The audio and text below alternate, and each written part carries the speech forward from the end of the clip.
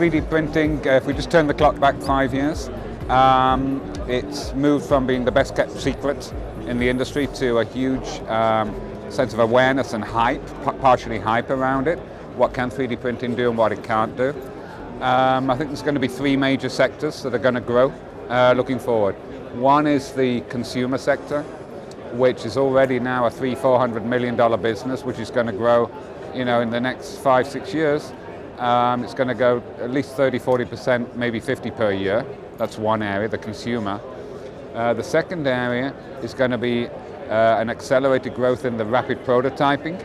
So when the 3D printer is actually used to prototype a product design, which 80% of customers are using today.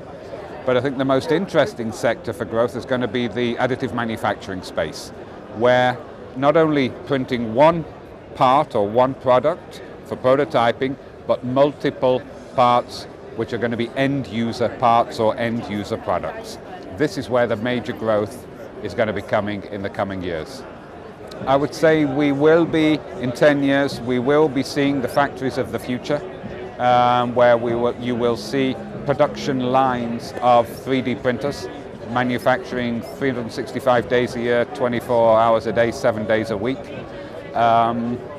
We will see factories producing end-user parts and end-user products in various locations around a certain geography. Distributed manufacturing instead of centralized manufacturing and distribution. We will have centralized product development and distributed manufacturing.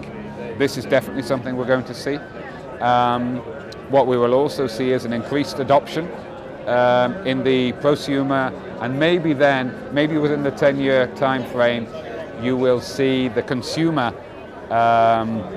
part of the 3D business pretty much exploding. In the next 5 years, I would say it will have moderate growth. What's going to drive it? It's going to be driven by ease of use of product design software. Right? If you and I can simply design or modify a 3D file and print it, then it's going to take off. So simplification of the software in the design is going to really help the consumer part of the business flourish. And don't be misled, the MakerBot business, 70% of their sales go into companies, not into the consumer. Yeah, they're going into industry, same customers as ours, even the small ones. Yeah, for initial product design verification. It's fast, it's cheap, and it gives an initial look and feel. And then for further developed prototypes, it'll go into a more high quality system like some of our Stratasys products. So consumer is maybe 30% of the business, 70% is still in the industry. And that consumer segment are what I call the prosumer. These are professional consumers because of knowledge, skills, or level of interest. This we see developing very fast, but the average, guy at home with a family, I think that's going to take a lot longer.